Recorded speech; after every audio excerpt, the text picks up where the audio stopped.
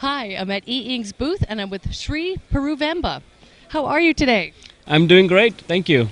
I want to say congratulations. I know that you won a Display of the Year award. Can you tell us a little bit about that? Sure, we're very proud to win this award. The Display of the Year award was chosen for the E-Ink Triton technology, which is our first generation color display.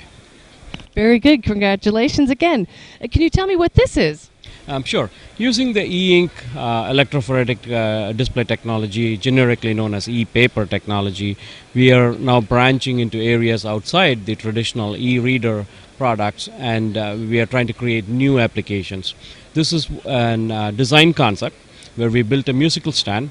We've nicknamed it Rosie from the Jetsons, and the intent here is to have your entire collection of music scores in one of these devices, and you have a foot pedal to change the page, or we can eventually have a way to listen to the music and automatically turn pages so the musician can keep playing and there's no interruption. We've moved more inside to the E-Ink booth. Can you tell us what else you have going on here? What are all of these on the wall? Traditionally, we've made monochrome electrophoretic displays, and you see several examples of e-paper modules in this particular exhibit.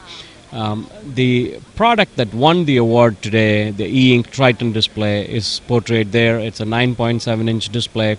What we've tried to do with the Triton display is try to keep all the goodness of the monochrome display technology.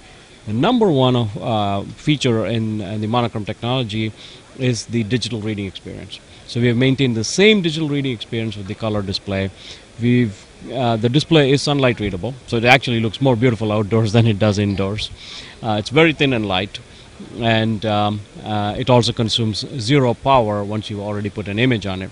So I always joke about this. If you're a slow reader, the battery actually lasts a lot longer than if you're a fast reader and you're turning pages all the time. So that is what this technology is all about. Okay, we've now moved to a different segment of the booth. Sri, what's going on over here? Historically, our displays had a 167 dots per inch resolution, which was fine for reading and for some images and so on. As you get into graphs and charts and other images that are much more intricate, a higher resolution display made more sense, beyond ebooks into e-documents and things like that. So we've created a display in partnership with Epson, who makes a unique display driver chip that will drive our 300 dots per inch display. Now this no longer mimics printed paper. It is better than printed paper at this point, but it also is changeable, unlike paper. You can see we are able to change the images faster than we did before. You don't see the flash that you typically see in our previous generation product, and you can also see we've improved the overall look of the display with this high resolution 300 dpi product. I don't know if our camera can capture this, but this is very high resolution. This is really clear. I think I could even read some of that font from here. And I've got old eyes. Sri, thank you so much for your time, and congratulations again on your award. Thank you.